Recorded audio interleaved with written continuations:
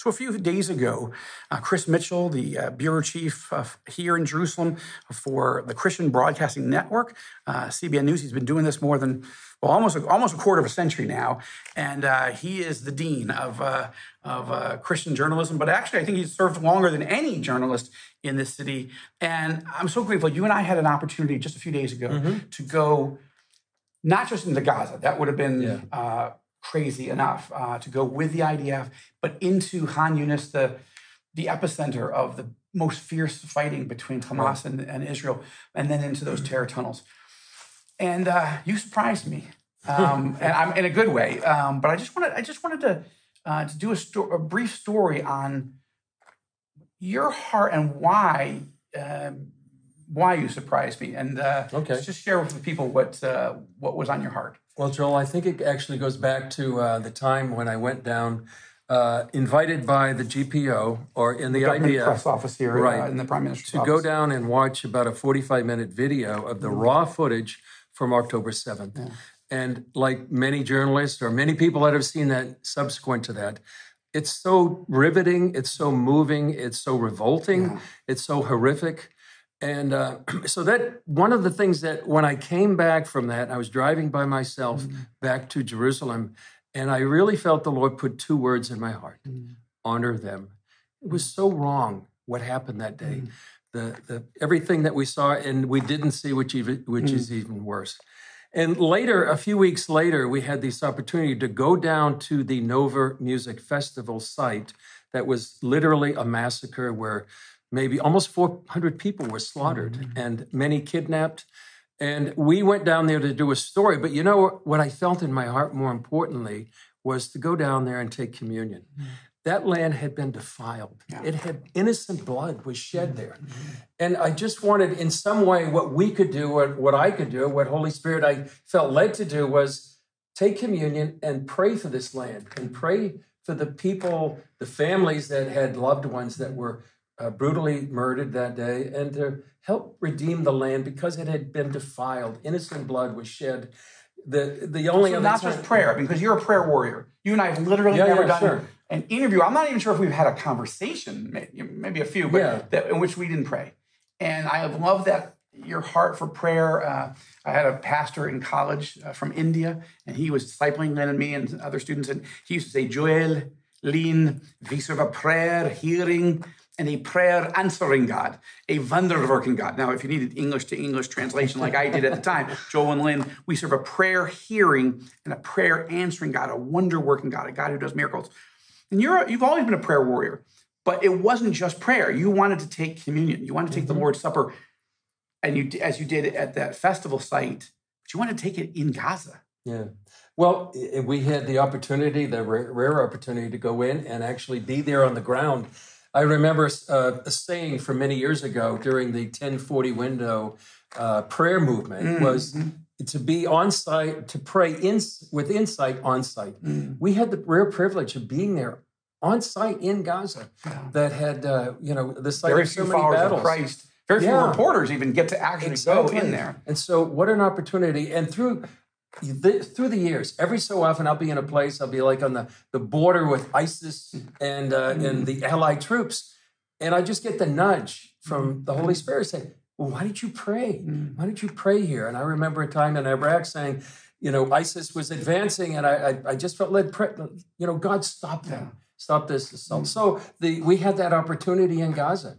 And as soon as we came out of the tunnel, we had just a few moments, and we had a little juice and a few crackers, and we were able to take communion and pray that God would redeem this land that had been so defiled. And so that's what happened, and we had that rare opportunity to pray for the land and that God would redeem what the enemy had meant so much for evil.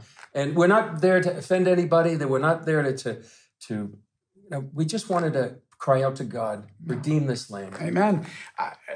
And in addition, as I was praying, as you prayed that, I was praying, Lord, would you break the stronghold of the satanic,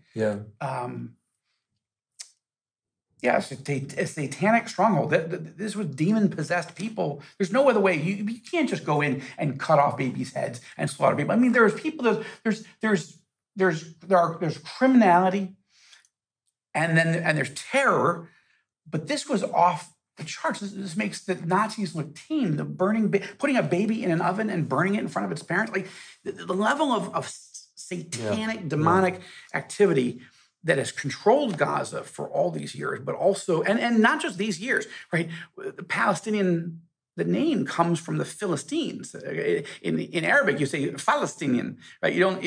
So it's from the Philistines, and they were slaughtering Jews and conquering nations and taking and kidnapping Jews from the earliest parts of the Bible.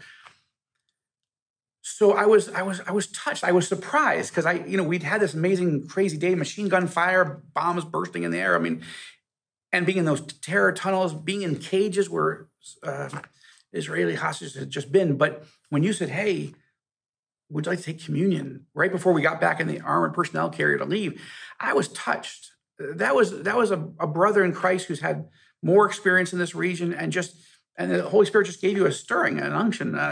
Let's do this. And I was grateful. I wish I'd thought of it, but I didn't need to because you did. And, we didn't film it, but I think, it's one of the things you and I even have talked about it in the last few days. Like, should we share that publicly? Because I think there's where Jesus says in the Sermon on the Mount, right? On the one hand, he says, when you pray, don't go broadcasting your prayers. Yeah. Just go in a private, your prayer closet, as it were, and just pray silently, secretly to the God who sees in secret. Yeah. Which means you have to have faith, right? If you're just talking to the Lord in a dark room, and you don't believe that God's really there, what's the point? But on the next page in our Bibles, Jesus does say, let your light so shine before men that they'll see your good works and glorify God in heaven. So which is it, Lord? I mean, we're not trying to draw attention to ourselves. We're trying to say we had an opportunity to ask the Lord to do something big. And it moved me. And I was really touched that you wanted to do that. You know what I think is the lesson for us, and I think the lesson for those watching or listening, is that we are fighting a battle of good and evil. And we need to be prepared. And the weapons of our warfare, as Paul said, are not carnal, but mighty through God for the pulling down of strongholds. And that's prayer, and that's communion, that's being in the Word. And I get the feeling that how difficult days are now, they're going to be much harder, much more difficult, and that we need to be prepared. And I was just thinking about this last day or so. However well prepared I feel like I am, I'm not prepared enough. And I really feel like we need to pray. We need to, be together in fellowship. We need to take communion. We need to be in the Word. All of that to prepare us for the days that are coming. And I think that's a lesson for me and you, for the body right now, is really to get ready for these days that are coming. Be prepared now, but all that to prepare for all the days that are coming, so we can be what He wants us to be for such a time as this. Amen. Two last thoughts as you're talking. First, being in those tunnels, being in those cages where at least 12 Israeli hostages were held, some of them recently. 3 had been released, but obviously had reported to the Israeli security authorities and intelligence that they didn't know where they were, I'm sure, because they'd been blindfolded going in, blindfolded out. But they said we were in these tunnels with these people. So the Israeli intelligence knew that there was at least those specific people in that cage. But to be there, to actually be there, was like insane and surreal and hard to process.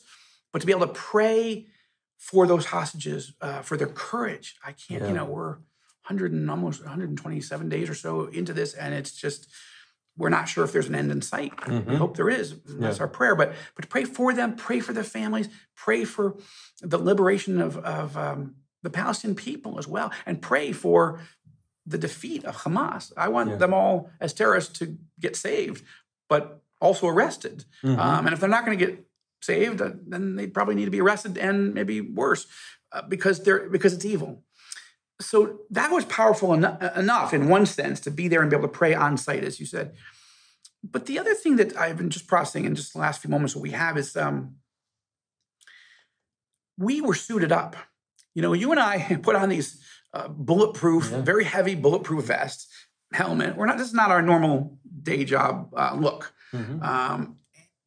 And it goes back to Ephesians chapter 6. Like, you would never go into the worst fighting in Gaza unless you were with people that had weapons, unless you were suited up as much as they give you to be suited up, to get in an armored personnel carrier and to go in with people who know what they're doing and are prepared. Like, you wouldn't just walk in, right? And yet, in many ways, many Christians, even who love Jesus, but they don't realize that there's a roaring lion waiting to devour them, and they're just kind of going about their day, and they're not suiting up. And I think, and the only way to suit up, right, is to ask the Lord to suit us up. And this has been a prayer that we prayed with our boys when they were little. Like, Lord, fill us with your Holy Spirit, suit us up in your full armor, and open our eyes and our hearts to what you want to say through your word, through your Spirit to us today, and help us to walk in the Spirit. Especially in dark days. So there's a lot of sermon illustrations that came out of that day, but we got to leave. Exactly. We got to go home, take a shower, have dinner with our family or our colleagues, and there are people that are still not there. The case. And last words, last thoughts. Let's pray. Let's pray. Amen. That's Chris Mitchell, people, right there. Right there. I wasn't testing him, but amen. Please. Amen. Father, Lord, we just thank you that you gave us that opportunity to be where very few people have the opportunity to go. We have the privilege to report on it, and we had the privilege to pray there on site with insight for the hostages, for their families. And Lord, we had the opportunity to take communion. So, Lord, what a privilege. And Lord, we are in very, very difficult days, but Lord, we sense they may get even tougher. So we need to be prepared. So help Joel and I to be prepared, help our colleagues to be prepared, and help your body to be ready for these days, to be suited up in the armor of God, and to, like the Queen Esther, we are called for such a time as this.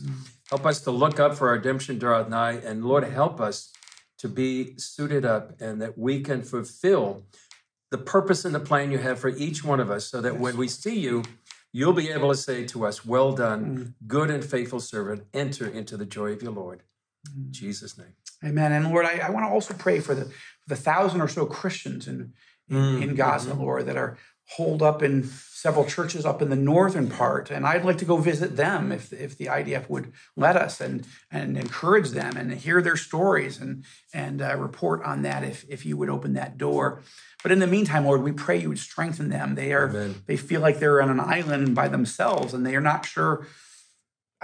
They're not sure what to do next. They're safe at the moment, but there's devastation all around them. And pray you'd encourage your body there and strengthen them, and let them know that you're with them, Lord, that you'll never forsake them, you'll never leave them. And finally, Lord, we pray that you would open up the hearts and minds of everybody in this land, in this region, by the power of your Holy Spirit, to be seeking spiritually, to be saying, all right, Lord, there are many people here who don't know that there is a God, or they may be worshiping a God who isn't, and they don't know you, or they don't know you personally. And we pray that you'd reveal yourself, you'd open eyes and hearts and show people that Jesus is the Messiah, and he is our good shepherd. And we don't want to be wandering around in this world as sheep without our shepherd to protect us. There are ravenous wolves waiting to devour us. So we pray that you would draw more and more of the people of this land, Jews and Arabs and others, into your kingdom, Lord, through Jesus, the Messiah. Thank you for this time, and thank you for my brother, Chris. Bless him, bless his family, and the CBN team. I'm so grateful for them. We pray in the name of our King, our Savior, who will come to this city, Jerusalem, one day and rule and reign over the whole world. We can't wait. But in the meantime, yes, help us be faithful. It's in Jesus' name we pray. Amen. Amen. And thank you so much for watching, and continue to track us at All Israel News, and of course TBN on the Rosenberg Report, and of course my colleague, the dean of all of this. Well, God has really given some unique experience and insight, Chris Mitchell, on CBN News and Dateline Jerusalem Dateline. Sorry, inverted. God bless you. Thanks for watching.